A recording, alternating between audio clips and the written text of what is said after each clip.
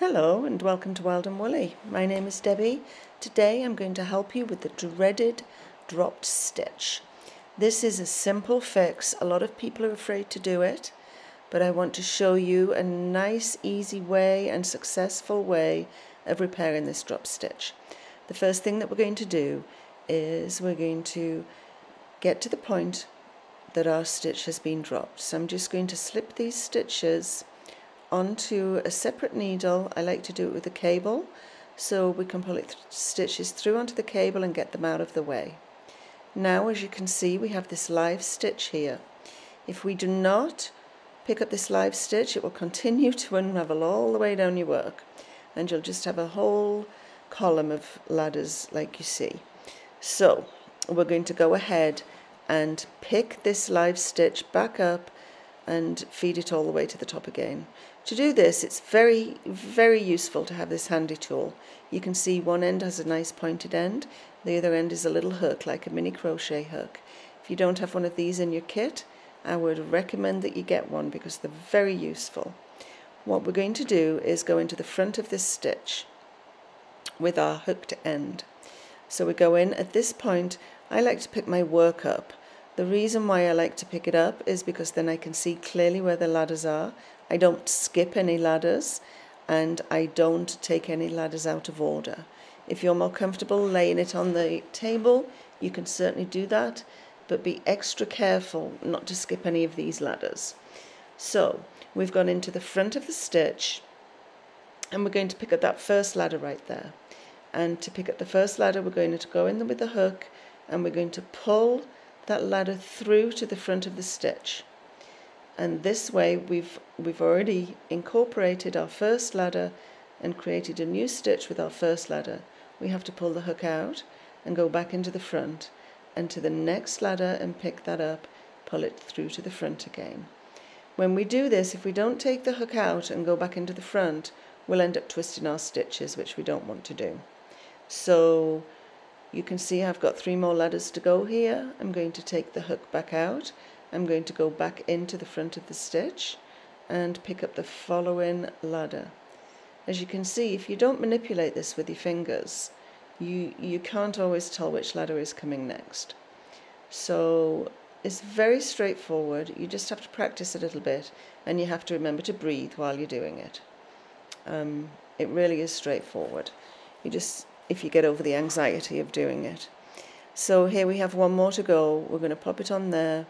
And then what we need to do, we're all the way to the top and we need to pop it back onto our needle. You see there? Lovely. Now it's safe. And when I lay this down, look at this, you couldn't even tell there was a drop stitch there.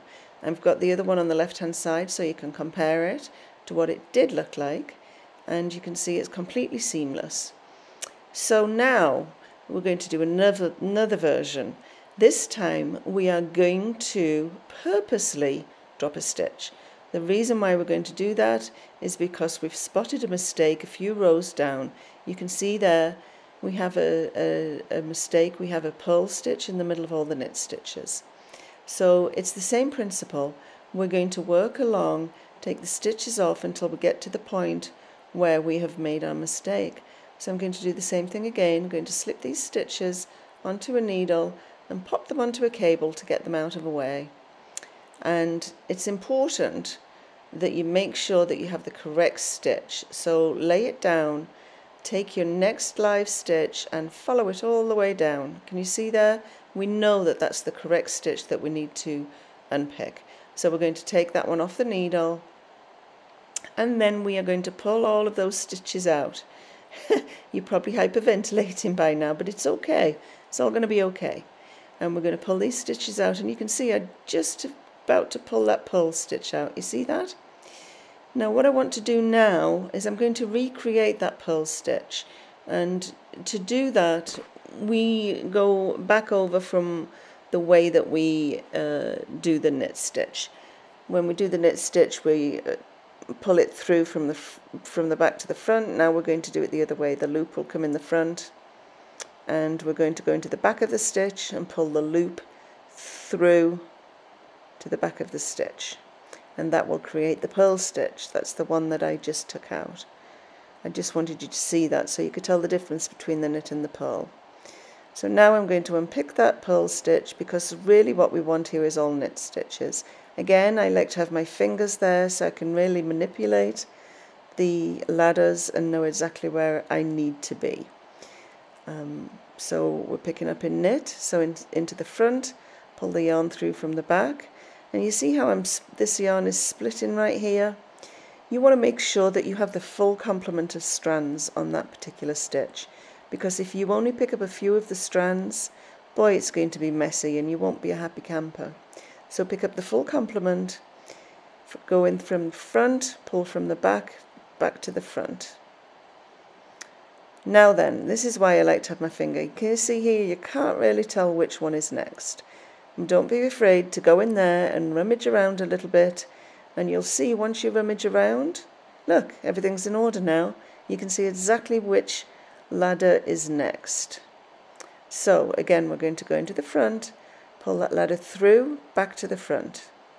Go into the front of the stitch, pull the ladder through the stitch, and then we're going to be all the way to the top again. Once you get to the top, that's your live stitch that needs to go back on your needle. That's the one that dropped originally. And there you go, back in place. And as you can see now, the little purl stitch mistake has disappeared. And everything's back in its place as it needs to be. I hope this video is helpful to you. If you have any questions, you can email us at contact@thewildandwoolly.com, or you can call us 843-881-5588. Okay, take good care and good luck. Thank you very much. Bye-bye.